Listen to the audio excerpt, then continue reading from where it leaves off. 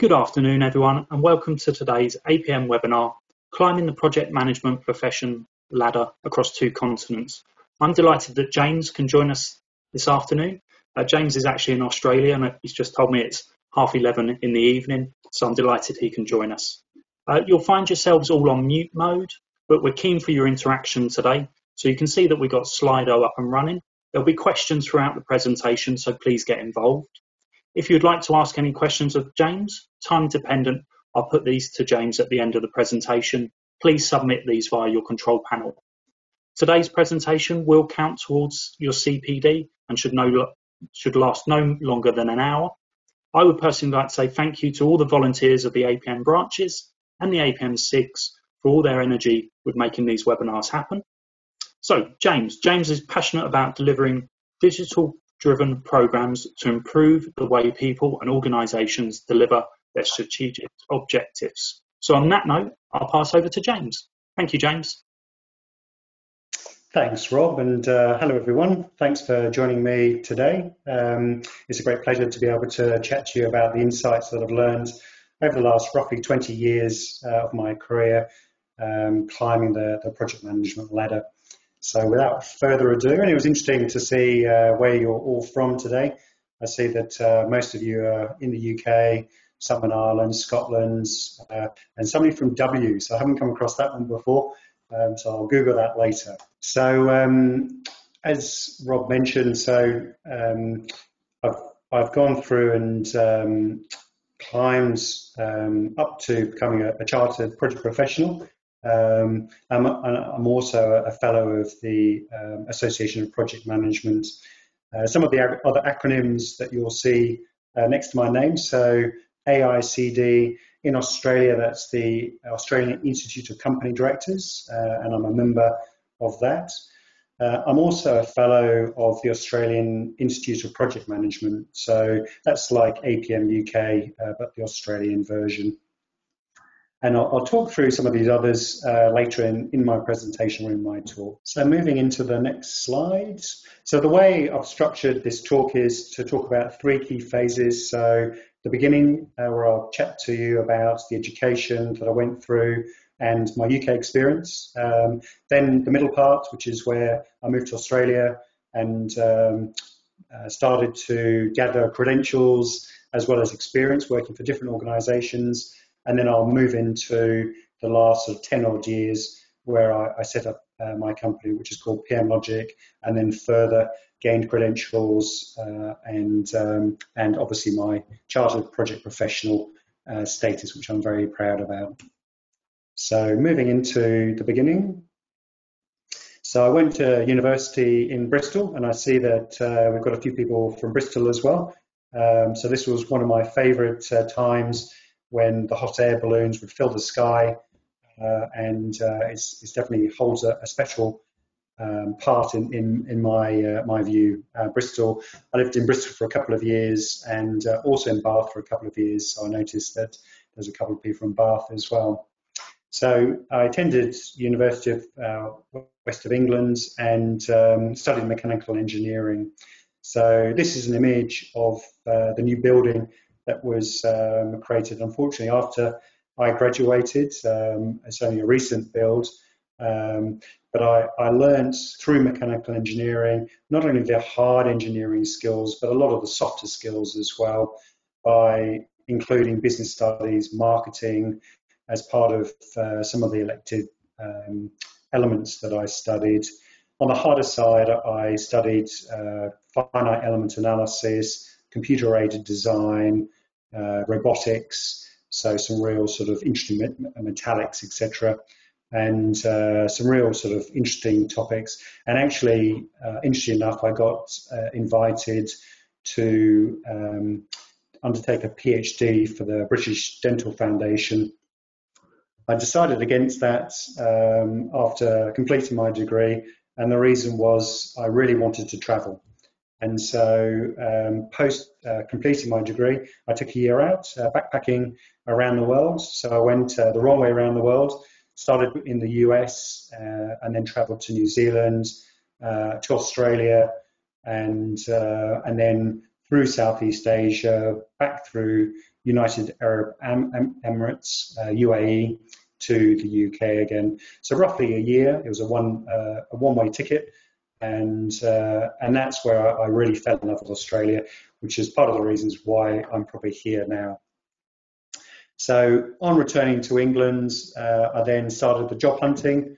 I had some casual jobs, not really related to engineering, and I was very fortunate to be selected by Rolls-Royce PLC within their graduate trainee scheme. So there's about 30 odd people per year who are selected to undertake the scheme.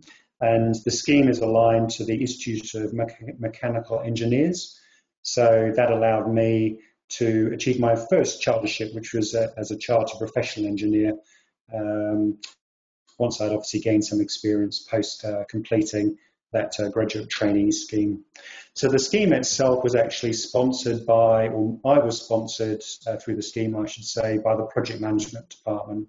So really that was my first intro to project management.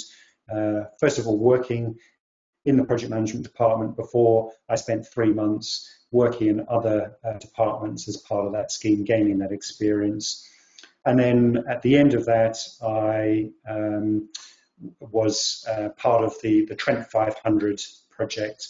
So the Trent 500 was the Rolls-Royce brand new triple spool aerospace engine, which is still used as the base engine for all of their engine range today. So it was a revolutionary design that allowed the engine to be lighter. It was more fuel economic and quieter as well.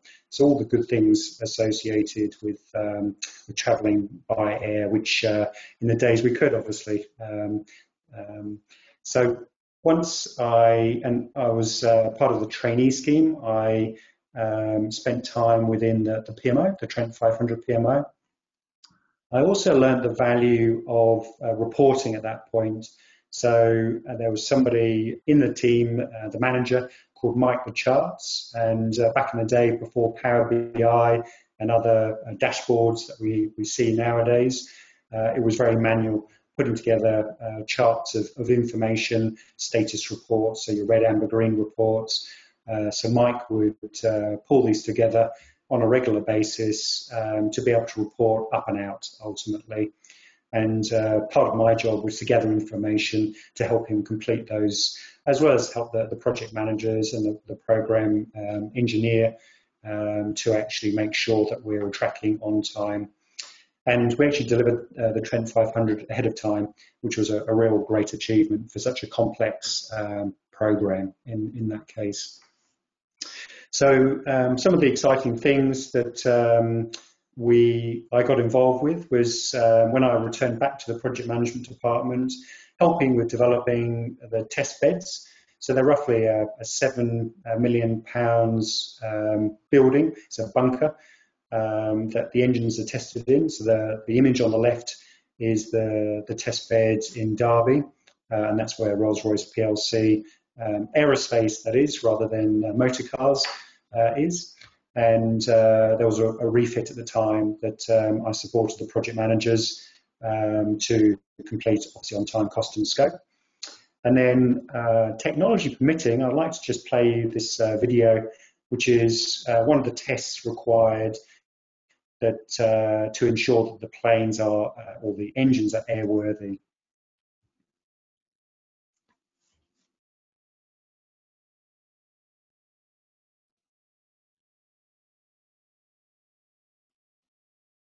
So you can see there, it's quite a dramatic explosion.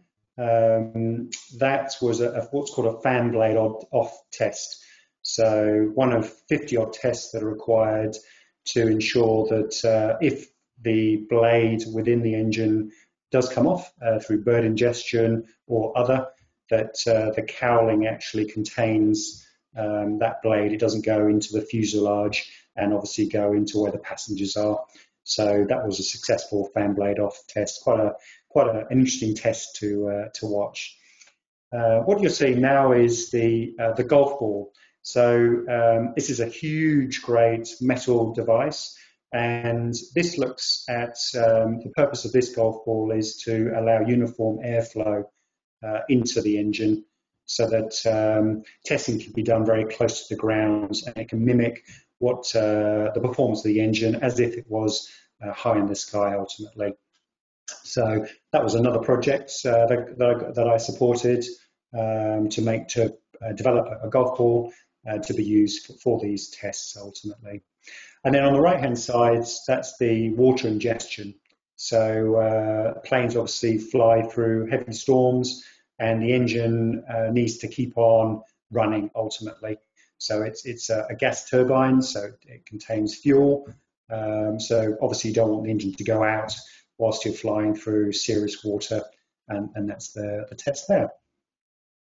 So through all that experience, I learned that project management was my thing, and I also learned that London was the place that I wanted to be. And I saw many of you tonight, or tonight for me, today for you, are in London, and I was spending a lot of time commuting during the weekends to and from London to catch up with friends.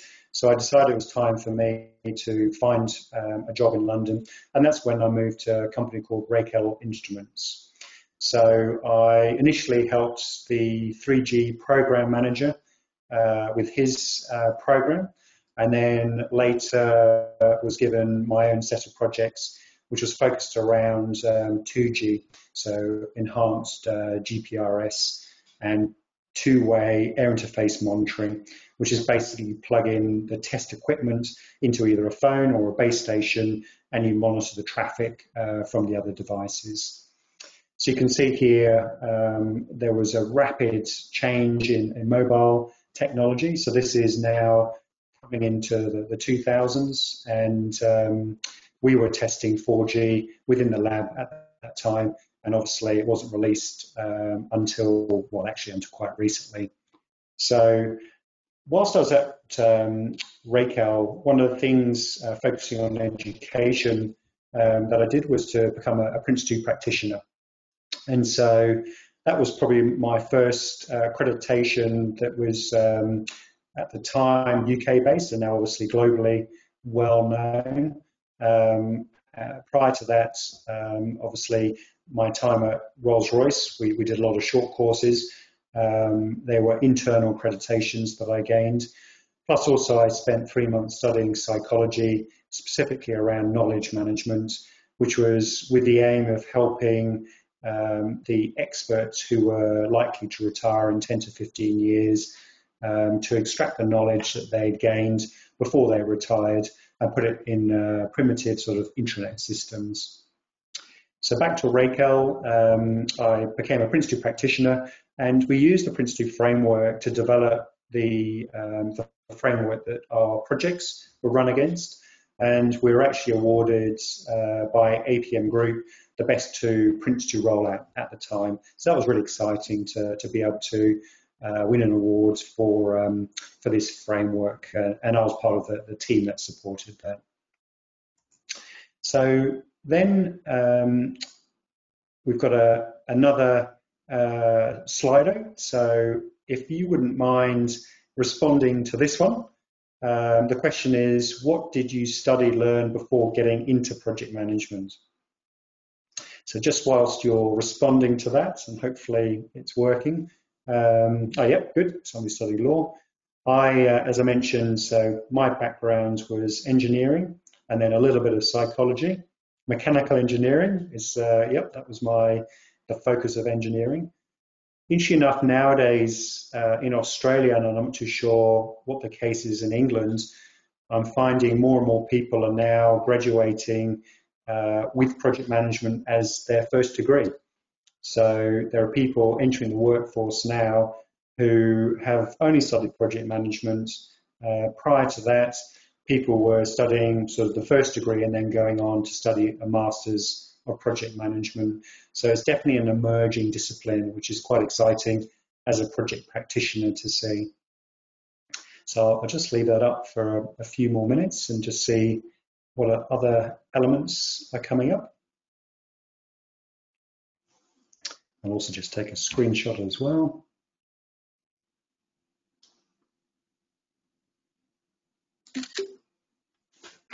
So we've got quite a bit of engineering by the looks of things, geography, some languages. So obviously in project management, communication is critical, English literature, sociology.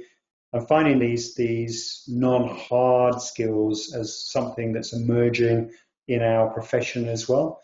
I'm seeing more and more people from non-sort of engineering bases coming into project management to support those that have come through the more harder engineering type disciplines, construction.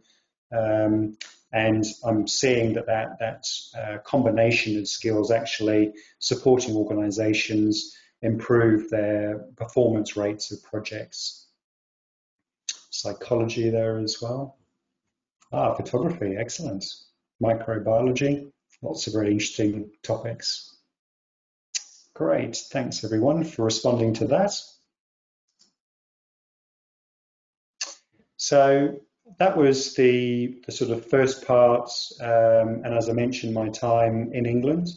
Now I'm moving into sort of the middle part of my career, and that's where I moved to Australia. So 2002 was the date that my wife now, wasn't my wife at the time, and we decided to quit our jobs and make the move down under, and obviously we're still here now. So just waiting for the slide to appear. There we go. So Australia, obviously, and I'm in Sydney. So Sydney is well known for the Opera House, the Harbour Bridge. Interesting enough, on the Opera House, it is a project that's obviously it's a well-known building. It's a World Heritage Site, but the project itself was significantly over budget and over time, probably record-breaking. So something like 1,400 times over time, and I think it was initially supposed to take 7 years, and it took a lot more. Not 1,400. That doesn't make sense. And the budget was significantly more as well. It was single figures, millions of dollars, and it was over 100 million to complete. So we're very glad as Australians it did get completed. And digging into that story, that project would have never started had the full cost of the project been known. So there was definitely a bit of political play in getting that project off the ground. And I'm sure some of you would have seen that in your organisations as well. The other thing we have in Australia is wallabies. So I just thought I would just play you this video. A bit of fun. So this wallaby is travelling along our harbour bridge and trying to make its way into the city. And this is a police person chasing it and obviously trying to capture that wallaby just before he makes it or she makes it into the city. So a bit of a rare event. It made the news here. This is ITV News, so I can see it also made the news in the UK as well. So in the move to Australia, my first job, I moved to Australia around Christmas time, and I'm a keen sailor, so it was no point in trying to get work during Christmas. So I went and joined a local sailing club and got my inshore skipper license and was basically sailing 3 to 4 times per week in the Australian summer, which was just fantastic. But it didn't pay the bills, so I had to get a job, and I was lucky enough to get my first job in Australia with a company called Rogan Worldwide. And so Rogan International, Speakers International is probably the better known arm of Rogan Worldwide, and they specialise in soft skills, so presentation skills, negotiating, leadership, media skills, etc. And I headed up their e-learning business, or multimedia, which was basically taking their face-to-face skills and looking at a way that I could bring that into an e-learning environment, so that when participants attended courses, they could get pre-learning through e-learning, CD-ROMs, etc. at the time, and then post-learning as well, so as a retention of that information. So that was leveraging some of what I'd learned when I went to Nottingham University to study knowledge management, part of that psych degree that I mentioned earlier. What I found was they had another project running, which was their customer relationship management project. And they actually had a project manager on that who had majored in English. And with my project management knowledge, I ended up helping her and supporting her, which was fantastic. I also helped to rebrand Rogen. The challenge I faced was Rogen at the time had 14 offices around the world, and each office had its own branding. So the challenge is when you're rolling out e-learning, there needs to be a consistency. So to get my e-learning rolled out, I needed to have that consistent branding. So I had to take a step back to step forwards with the e-learning. So major scope creep for those project managers with us, but definitely a necessary element to advance the e-learning. I also then helped to pull together a different product set, the training products, from your A4 arch lever folders to creating an A5 pack, where a videotape that participants use to record themselves and then play back so they can see their development over the time that they're learning. The CD-ROM was in there, and then an A5 manual as well. So that was really interesting working on these various packs. And what I learned through my time at Rogen was really around those humanistic skills. And on the right, the CEO at the time was Neil Flett. So Neil wrote the book Beyond the Pitch and helped Sydney win the Sydney 2000 Olympics. And he refers to that as the pitch of the century, excuse the pun. And it's fascinating to hear the strategy around how Sydney won the Olympics. So I definitely recommend, if you're interested in that type of reading, it's a really good book. So post Rogen Worldwide,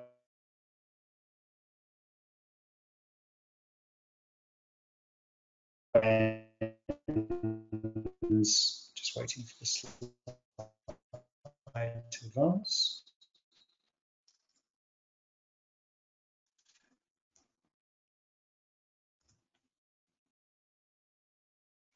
So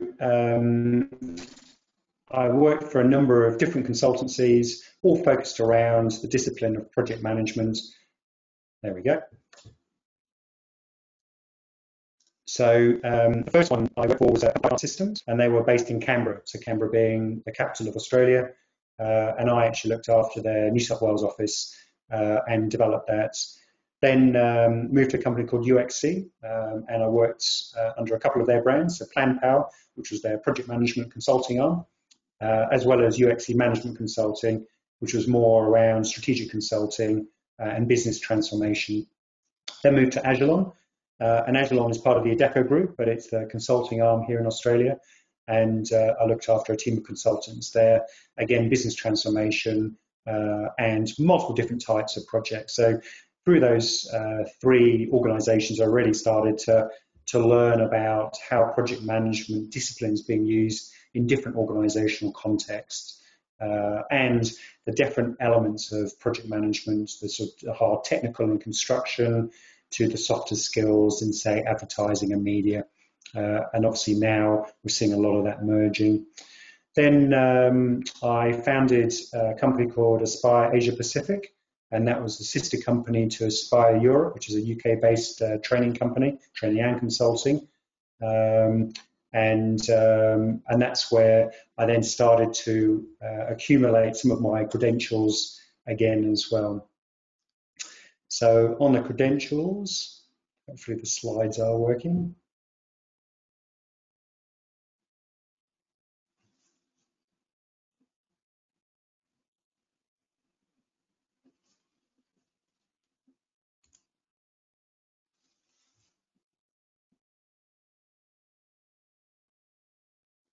Might have to get you to advance it, Rob. It doesn't seem to be working for me. Thank you. So on the credentials, so this is where, as I mentioned, I already had my Prince 2 practitioner. Prince 2 obviously the certification lasts for 5 years, so then I redid my certification. I think I've done it a few times now. I also went through and completed my MSP, not just practitioner, advanced practitioner as well, and P3O. So P3O is the PMO management framework.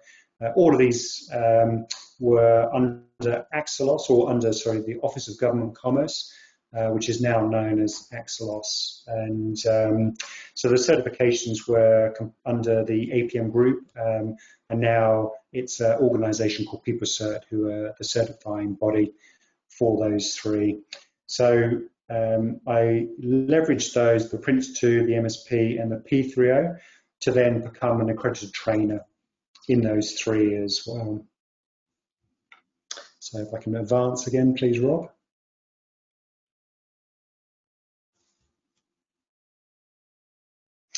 So having accredited myself as a trainer, gained that knowledge, that entrepreneurial spirit was still calling for me, and running my own business was a key goal that I always wanted to achieve, as well as becoming a chartered project professional. So that's when I founded the company that I now run, which is called PM Logic. There we go. So, mine's working now. You can go back one, Rob, and then hopefully if I change it next time, it will work. There we go. So PM Logic, we specialise in helping executives deliver their strategies in a sustainable way through project management. So on the right-hand side, this basically just covers, and I'll just give you a very high-level snapshot. We're principle-centric. So I found my experience is that rather than rules, I abide by principles and setting intents. So that's definitely helped me through my career. So also we've developed a framework. So I found that there's not one framework that covers everything. And so what we spent some time doing is developing what we call the 5 Ps, which is purpose, people, practices, platform, and performance. And so that's an overarching framework that helps us to better deliver transformational change to allow executives to achieve their strategic goals ultimately in a sustainable way. And sustainable, I'll touch on a bit later, but I mean that in 2 senses of sustainability. One is that they can do it themselves. The second is looking after the planet, which is one of our values. So the other thing we developed was a deliver framework, and I'll touch on that a bit later as well. So some of the elements in PM Logic that we went through and became accredited in was becoming an accredited consulting organisation, as well as an accredited training organisation. So we introduced Agile Shift as well. So Agile Shift, for those that aren't aware, that's the business transformation framework that again comes out of Axelos, with the objectives of helping organisations holistically transform to new ways of working, driven by digital disruption and VUCA, so volatility, uncertainty, complexity, and ambiguity, as we've definitely seen in 2020 and obviously continue to see across the world with this nasty COVID virus. So we also maintained or became accredited in Prince 2, P3O, and MSP.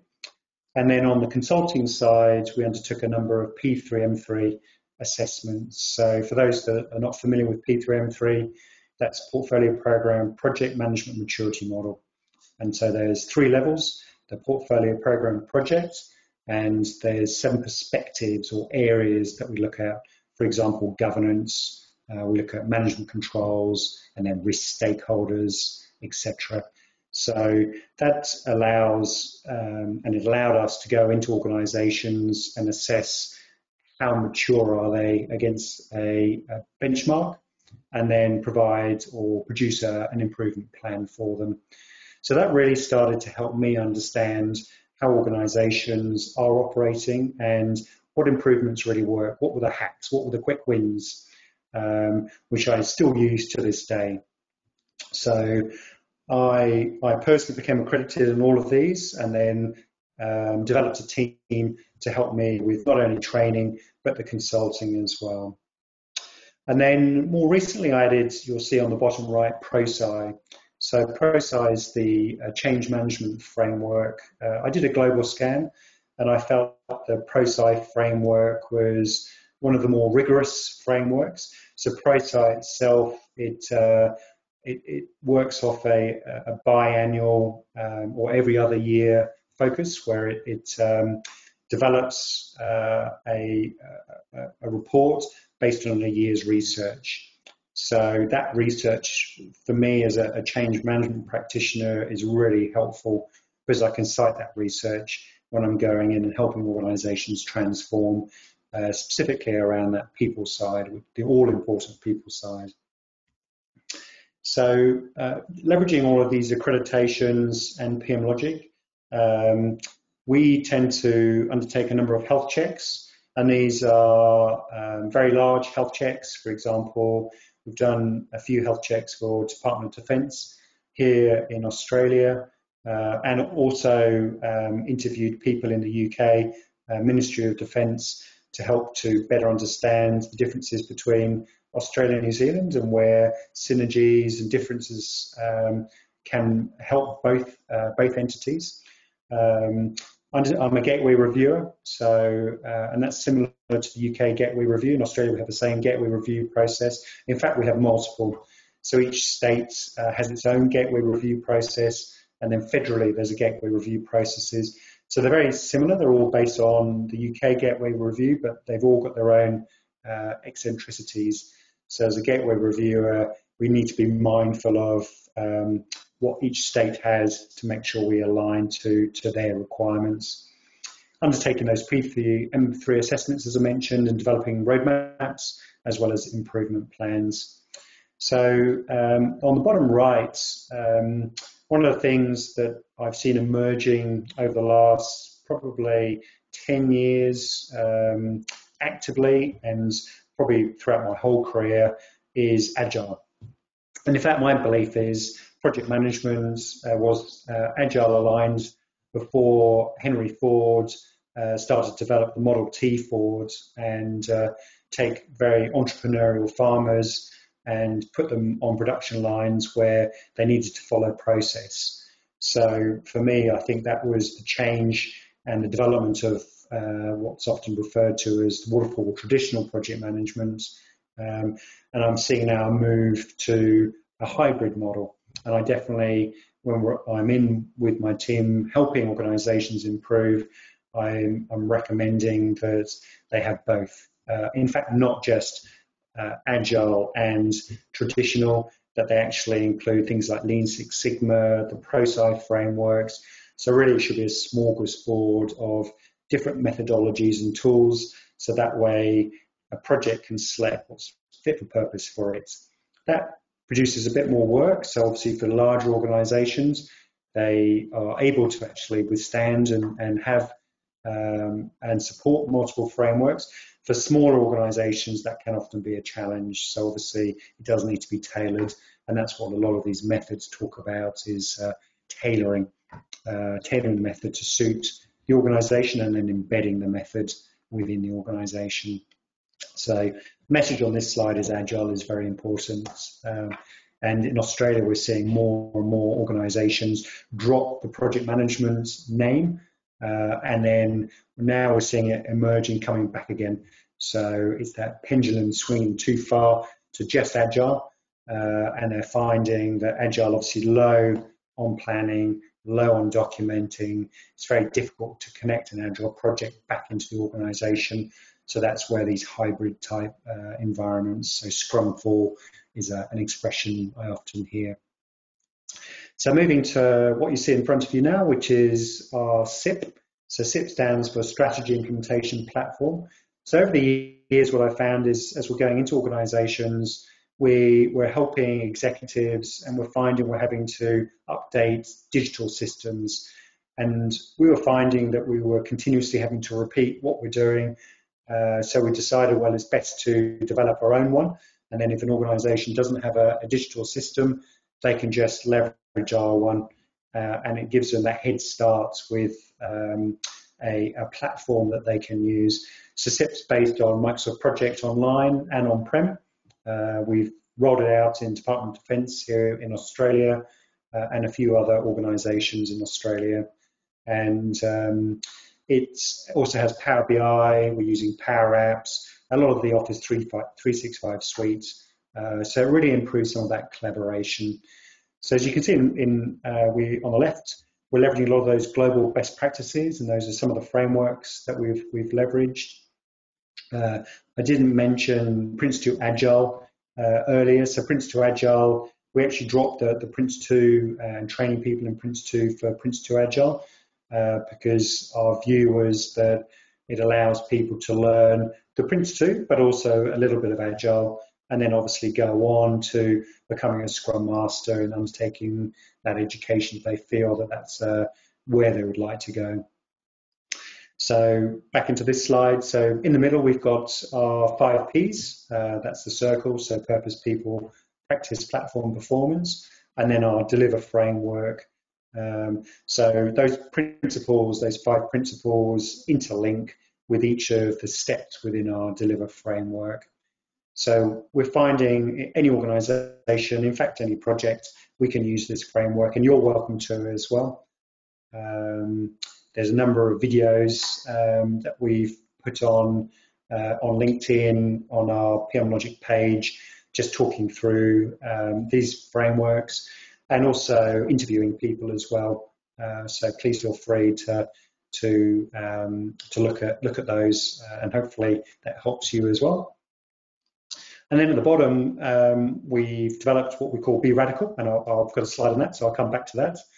And then finally, the outcomes achieved. So we're finding that by leveraging this common way of working and bridging the gap between strategy and delivery, we're able to make sure that there is an alignment between strategic intent and the work being done in organisations, which helps obviously improve the success of change.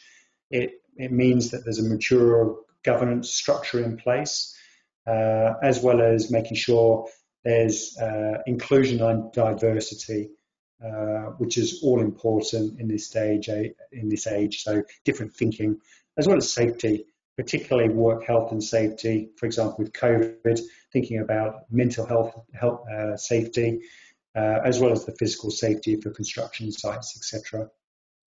Improved agility is another element. So the pace of change is obviously significantly increasing, and so by having common ways of working, it helps to improve that organisational agility and keeping stakeholders informed. So when I say managing stakeholders, it's really informing them as to what is happening within this project, program, task. So there's better transparency ultimately, and with transparency builds trust. That then obviously improves the effectiveness and the efficiency of the way the projects and the programs as well as portfolios run, and also reduces risks. So I mentioned this Be Radical. So Be Radical, in Australia, a lot of organisations have something called RAID. So RAID is the risks, actions, issues and decisions. Sometimes it's risks, actions, dependencies. So RAID is used in different terminology. So what we decided is to put that on steroids and expand it out to all the list items that we've developed actually within our SIP platform. So I'll just read it round. So we've the B stands for benefits, R stands for risks, and then we've got actions, dependencies, decisions, issues, communication, change, assumptions, and lessons learned. So you can think of all of these as list items, and what we've done is we've developed relationships between those lists. So for example, an assumption in a business case should have a related risk or a number of risks that relate to that assumption. So it's not just lost in the business case. Then there should be regular reviews of those risks and potentially actions, people to do something. There could also be issues, so that risk can come to fruition and therefore an issue is created. So we've developed a relationship between those various items, so it allows people working in a project program and even portfolio environment to navigate through that. One of the key things and the lessons that I've learned through my 20 years career is dependency management is poorly done, and often one of the key challenges with successful rollout of projects is the dependency, that there's people, the unknown unknowns. So we've got a list, and we spend time helping organisations capture dependencies. I mentioned the assumptions. That's another one that we see. The business case, when it's written, tends to just be for approval and then it's filed away. So we try to bring that to life and automate and digitise the information within it. Finally, lessons learned. So lessons are learned by individuals, not by organisations. So we try and ensure that those lessons actually have the context, and that's where putting it into a system and then allowing a workshop or a video to be captured where individuals familiar with that lesson talk to it, and then the organisation is to capture that and learn from it and hopefully not repeat the mistakes of the past. So that's our B Radical. So the other thing that I personally spend a lot of time doing now is executive coaching. So that's predominantly around program and project governance and delivery, as well as mentoring. So I really enjoy mentoring new project people coming up through the ranks, or even people new to project management. I was the New South Wales president for just over 4 years.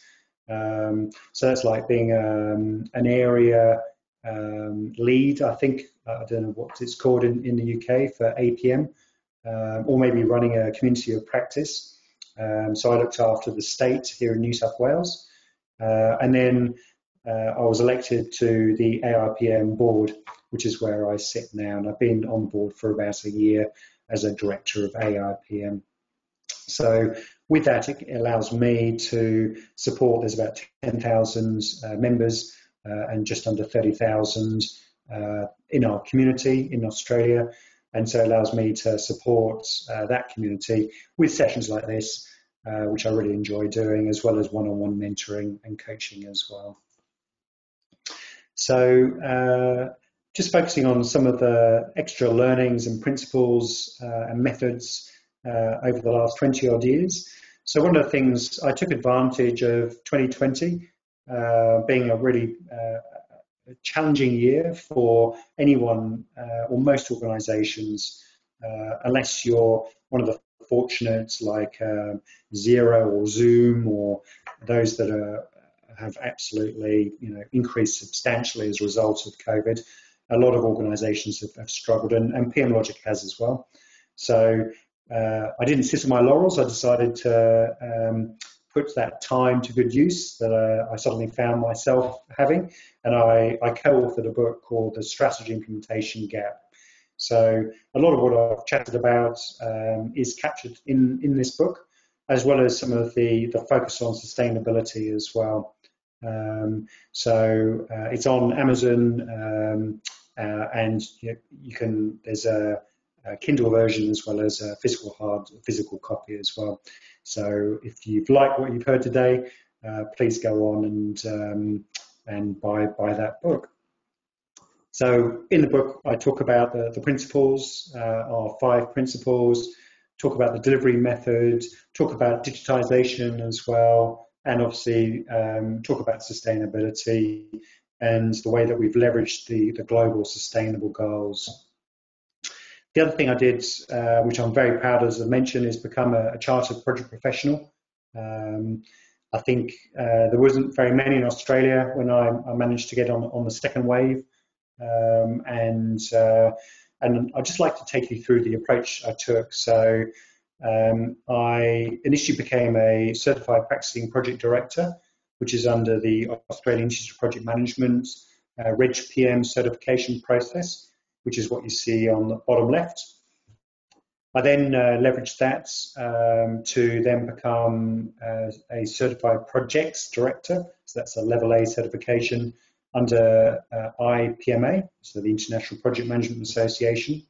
And it meant that the assessments took in the evidence that I submitted for my Reg PM to certify myself as the level A. And actually the focus there was more on the behavioural elements, which actually I got a lot of out of through the conversations and providing the evidence. And then undertaking the Chartered Project Professional, again, going through the process of actually becoming a Chartered Project Professional. The one thing that really stood out for me was becoming a reflective practitioner. So reflecting on events like this and working out, so what am I taking from this event? What am I going to do as a result of this event? And my last question is on that. So I'm hoping that that's a takeaway for you as well. So if you haven't started this journey or you're interested in becoming a Chartered Project Professional, definitely do it. It's for me, it's something that is very special. It's special for the project management industry to have this acknowledgement that it is a profession. And for those of you that are professionals, congratulations. For me, it's a great recognition of what we can do. The final element I wanted to chat to you about is the giving back. So there's, as I mentioned, UN sustainable goals. So we focus on 2 goals under those sustainable goals, so 4 and 15. So 4 is quality education, which is where our training business does a lot of pro bono work and supporting, mentoring, etc. As well as 15, which is life on land, and we do a lot of work with planting trees. So the 4 organisations we're currently supporting, so AIPM, as I mentioned, the Foundation for the National Parks and Wildlife. So we recently ran a webinar where we contributed all the proceeds to planting trees, which then help koalas and obviously help with global warming, etc. School for Life. And so School for Life focuses on helping children in Uganda get an education, so an amazing cause. And then the Smith family. So the Smith family helps, again, underprivileged children in Australia get an education, and they sponsor about 1,500 children and mentor them as well. So really worthy causes that we really truly enjoy supporting and helping. So that's that's my talk. I would like you, if you would like to link in with me. I write a lot of blogs, do a lot of videos, etc. So hopefully I can share with you something of interest, and I'd like you to share back to me what interests you as well, so that I can learn. Talking of learning, the final poll is, as a result of attending this talk, what are you going to start, stop, or continue with greater focus? So what I mean is what's the takeaway? What things are you doing today that you think I shouldn't need to be doing that anymore? Or what have you learned that you think, yep, I would like to start doing that? Perhaps applying to become a Chartered Project Professional. Or what are you doing already and you think, yep, I'm going to continue doing that? So please just start posting, start, stop, continue, and I'll be interested to see what you put. Very good.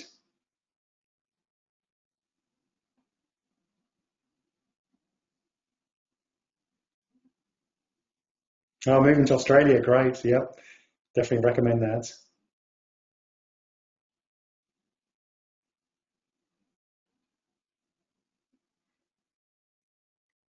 So I see a lot of giving back. So for me, it's very rewarding to give back. Not necessarily financially, more around community and relationships. So the volunteering for APM, I know that APM runs a number of events and there's volunteers that help that. It's that sense of community, and I think as human beings, we need that sense of community. So yeah, it doesn't have to be in project management as well. I volunteered as I mentioned, when I moved to Australia, I helped out at the sailing club, and that was really rewarding, and that was building a sailing community as well. So I see a lot of people doing the CHPP. Definitely recommend that, and I know there's a lot of help there as well. So APM have some really good information on the steps you need to take. As the bottom point there, getting to CHPP. Evidence is going to be your biggest challenge from my experience, and it may take a bit of time. And obviously, if you're working in places like defence, gaining the right permissions, the process the assessors go through, they do assess defence people, so there's obviously an agreement around security and the way information is used and then disposed of once the review has been completed. So a great thing to do. Education I see coming up as well. So doing the Masters, the P30. The P30, I think PMO management is definitely an emerging discipline. My own view is that people, particularly leaders within the PMO space, need to have experience either running projects and hopefully programs as well. So when they go into the PMO, they can then coach and mentor the project program managers that are actually delivering those projects and programs. The other thing I would like, or I'd recommend you do, is to, if you're in a big organization and you've got a project program manager that's got a pause between or a gap between two projects or programs, pop them in the PMO for a while and get them to share and update what they've learned, some of the methods, the frameworks, etc., before they get redeployed. So it's a really good way of continuously improving the way that your organization operates. Wonderful. So lots of really good comments. Thank you, everyone, for your wonderful contribution. And the last slide. So we've got 6 minutes now. So I know Rob's been busily reading all your comments on the chat as well. So Rob, any questions coming through? Yes, certainly, James. But firstly, thank you for sharing your knowledge and your experience and also overcoming those small little technical challenges along the way. I'm sure, and going by the comments that are coming through, everyone's enjoyed hearing from you. Thank you, Rob. Yeah, thanks. It's been a pleasure to be here. And thanks, everybody, for your time as well. Perfect, thank you. I can see a couple of people have asked about the content. James is kindly allowing us to record this, so we're going to make it available on APM YouTube, along with all the other webinars and virtual events we've held in the past year, I'd say. Also in your control panel, there's some supporting information about becoming chartered professional with the APM, and also if you keep an eye on the APM website, I noticed some people were talking about CPD. We've got a lot of events coming up. So I'll move into the questions. Someone said, and you kind of touched on this, you talked about it's a good mix and it converts into a Scrum Master, but Melanie has asked, what do you think of Prince 2 Agile? Yeah, so as I mentioned, I think for me, if you're toying up, do I do Prince 2 or Prince 2 Agile? I definitely, well, my context is Australia, so in Australia I'm recommending people do Prince 2 Agile. I'm not too sure what it's like in the UK. In Australia, we have a lot of project managers that have done PMBOK, so they do their PMPs. And so I'm finding that actually having the Agile element helps people with going into a PMBOK environment and that extra bit of knowledge as well. So yes, my 100% Prince 2 Agile. Excellent. Thank you, James. Tom's asked, have you got any recommendations for additional reading or learning about the psychology of knowledge management? Great question. So knowledge, I mean, there's a whole discipline around knowledge management. Probably I would recommend, I don't have any specific sort of books that I can think of off the top of my head. I think knowledge, I mean, first of all, learn about the structure of information. I think that's probably a really good starting point. So very briefly, you've got data at the bottom level, then you've got information, then you need to add context to that information, which is where you get the knowledge. So I would definitely recommend doing some Googling, finding out if there's information around that. Then how to share information. So understanding that each piece of information needs to be put specifically into its place so you can find it again. So if you look at productivity, people spend an enormous amount of time searching for stuff, and I do as well. So if you can create a way that allows you to better store information so you can retrieve it more easily, it's going to make your life a lot easier, as well as your colleagues, your friends, etc. So sorry I don't have a specific on that one, but definitely Google's your friend. Google is a friend of many. But thank you for that, James, and I hope that helps you, Tom. I've got a question from John, who's picked up on your opening slides where you discussed your career moving from engineering organisation to data comms to multimedia to finally running your own business. And John has asked, how would you say moving around in your career has helped you? Yes, it's interesting. I mean, it was probably quite rare when I was moving around quite a bit, and most people weren't at the time. I think now there's a lot of moving around. So millennials, my team, for example, I've got quite a few people that are young, and if I can hold on to them for a long period of time, I think that's great, because it's not a job for life anymore. So for me, moving organisations has helped me understand what was working well in a prior organisation and what wasn't, what could be improved. And it's those adjacencies. So I'll give you a very quick example. Formula One, so health, have a problem in triaging patients when they hit accident and emergency. Formula One do exactly the same as a car drives into the pit stop. They have to work out what needs to be done in this car and get it out as quickly as possible. So health people have spent time looking at the Formula One pits people to understand how they operate, what tools do they have, and then taken that knowledge back to the health to improve the triage process.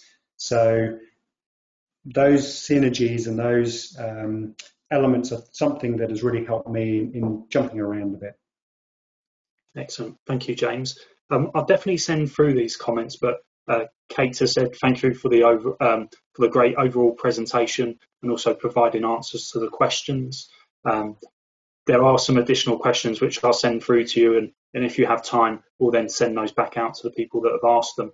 I suppose my final question is not related to project management, but your love of sailing. Do you have a favourite for the America's Cup?